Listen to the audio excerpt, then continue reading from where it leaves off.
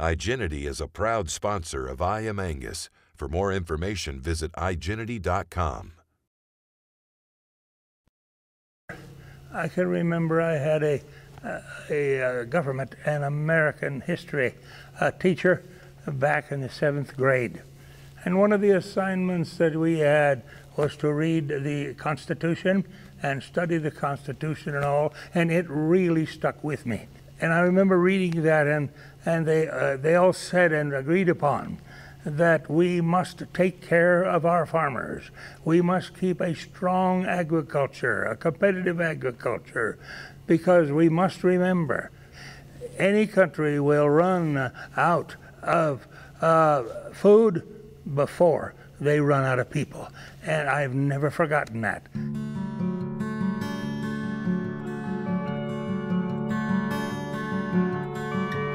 I think Pat is one of those rare natural leaders. He's always had a desire to be a pioneer. He's a person that has always been in control, always knew what he wanted. There was never any question in anybody's mind about who ran the place, and yet he was always been fair. He was always thinking big, and he always has, and I think that's one thing is he's instilled into all of us. And if he believed in something, he went for it. And even if he was the only one in a room that believed in it, he never would back down. He'd always voice his opinion. And I've seen many meetings where he would persuade everybody that were kind of against it to come back over to his side. He always said that, you know, if you help me build my business, you'll thrive as well. He's worked all his life and everything. It just, he's never sat down and did nothing.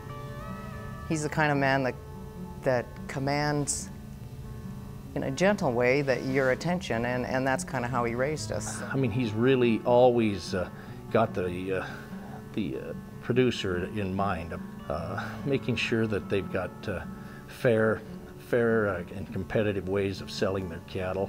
I've been a great believer in competition, if that's what a market is. And whether it's in this ring or whether it's in the country, competition. Don't be afraid.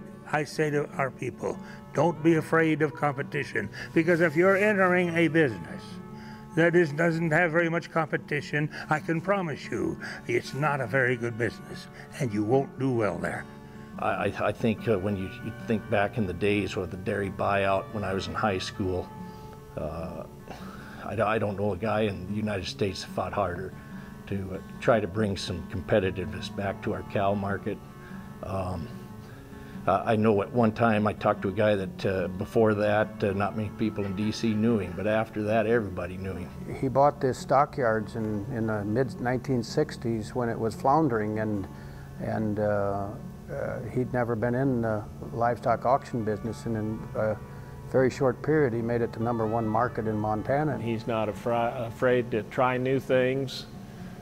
He always seems to do it in a big way, whatever he does. Whether it be the ring scale, that he was the first ring scale to be put in, or whether it be the very first video in 1976. The electricity and the people and the crowds that surrounded that the first couple years was just amazing. We were at the National Western Stock Show, and he was honored by the record stockman as Man of the Year.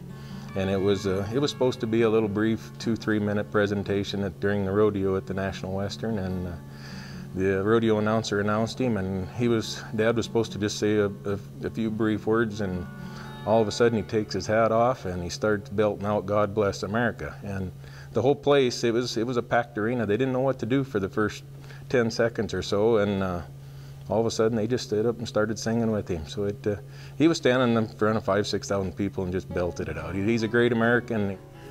What do I consider being my life's biggest concern? Would be my family and the ability to have held them together. Him as a dad, he has on his business hat and he has on his dad hat. And his dad hat, I get choked up.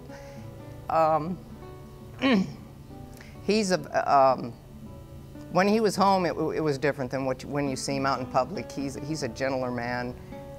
His sense of humor is off the scale. his love of music, his love of singing, and that came down through all of us. Just a good old Irish boy that loves life. He really has a passion for the business he's in. He cares about the people and the industry he's in.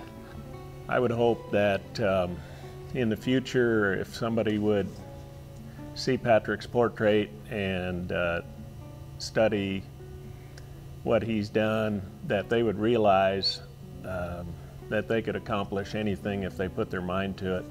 That's one thing that Dad will get very emotional about is his patriotism to the country and our freedom, and that we do not take it for granted and should not take it for granted, and we all need to work towards our freedom and not let the government flat take us over. And he is an adamant about that. He works very hard against them.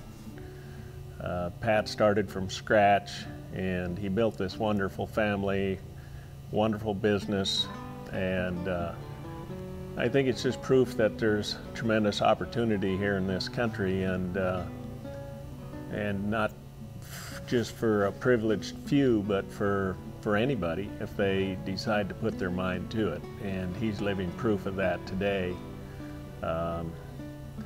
through hard work and dedication to family and God. And he has built a tremendous business, but more importantly, as good a family as you could ever be around.